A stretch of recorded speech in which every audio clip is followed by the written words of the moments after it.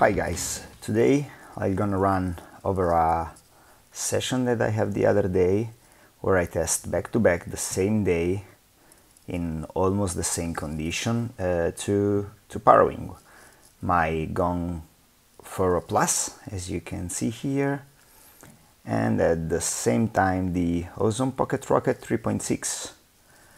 And I want to try to do this comparison as fair as possible and run with you through some videos and some data. That we are not speaking about only feelings, but we are also speaking about data, that it's always very useful. So the wind was about 13 knots. You can see here 24 kilometers per hour, as it say. The direction is completely wrong. The wind is blowing from southwest, like this direction, maybe a little bit more south-southwest. It's correct, as we can see later in the pocket rocket section. The main difference is that with the Gong 4 Plus I was pretty fully powered and I was using an harness, thing that I didn't use with the Ozone Pocket Rocket.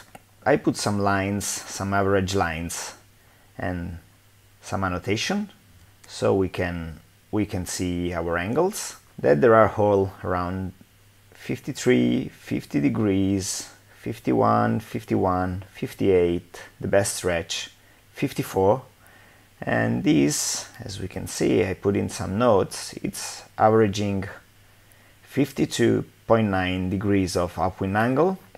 We should try to understand that in a normal sailing boat this angle is around 90 degrees. So this is not very good upwind angle.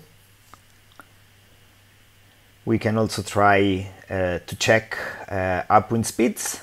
Let's try to see how it average.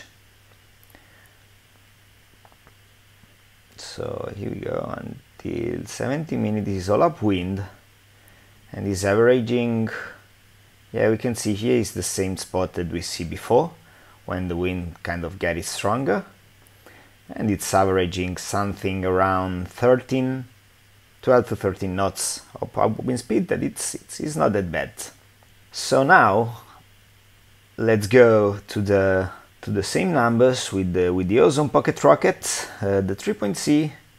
So wind was almost the same. Now the direction it's okay, it's 24 kilometers per hour, it's 13 knots. Okay, and we can see here at first sight there's not a lot of difference, but if we run in the upwind angles with the CAD,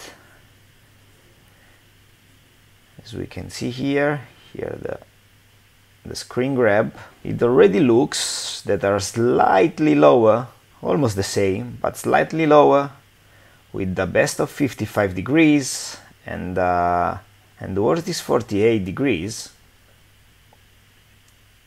It's average 50.4 degrees, so 2.5 degrees less than Gong Plus.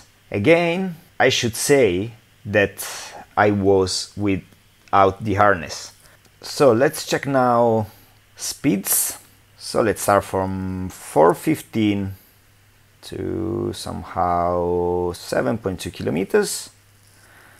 Let's check from here till 7 point something kilometers, where we start the downwind, and we can see average are pretty similar. I would say slightly lower, slightly closer to 12 knots, and we were slightly closer to 13 knots with the Gong. So yeah, with this data we can have a pretty good comparison.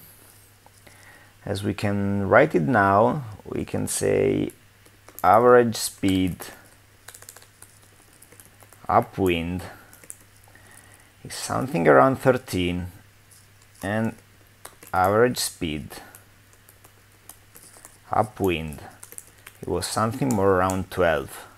Okay, as soon as we have the average upwind angles calculated, this is not really upwind angle, it's the angles in between the two legs, but we can extrapolate that something close to upwind angle. Again, in a sailboat, in a normal sailboat, these numbers are very close to 90 degrees, so these are not really good average upwind angles.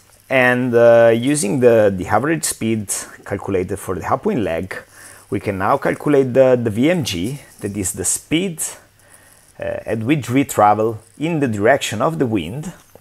Okay, as we can see here, the VMG for the Gong Plus is 5.8 knots, and for the Ozone Pocket Rocket 3.6 is 5.1 knots. This means that in 1 hour we cover a distance over ground of approximately 0.7 miles.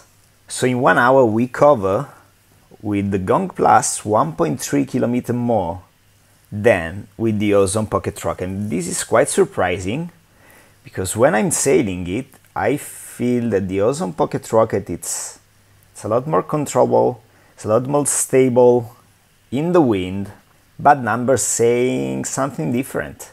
And again, this is pretty surprising.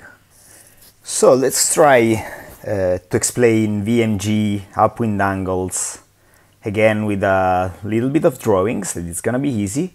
So here are the two simulations of 1 hour run at the average VMG that we said before. In yellow we have the Gong Plus 4.0, and in green we have the Ozone Pocket Rocket 3.6, and it's pretty astonishing that in a 1 hour run we can average almost 1.3 kilometers more on the wind direction with the Gong Plus 4.0.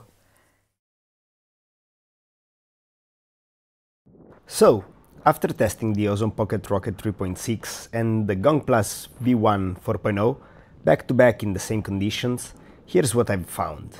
Both wings will get you flying in 12 to 15 knots with a downwind board, but the Ozone really stands out for stability and comfort. Even without an harness, my shoulder felt fine, and it was easier to handle and to the power. The Gong, on the other hand, pulls much harder, almost forcing you to use an harness. But that extra low end power makes it quicker to get going. When it comes to construction, the Ozone is on another league, lighter, stiffer, and overall higher quality. The only downside is the bridle and the boom horns, which tends to tangle and make redeployment trickier. But that's a topic for another video. Looking at GPS data, the Gong does show slightly better upwind numbers. The difference isn't huge, but it's consistent. So, in the end, if you're focused purely on upwind performance, the Gong can match or even beat the Ozone at half the price. Like and subscribe for more Parawing analysis and future comparisons.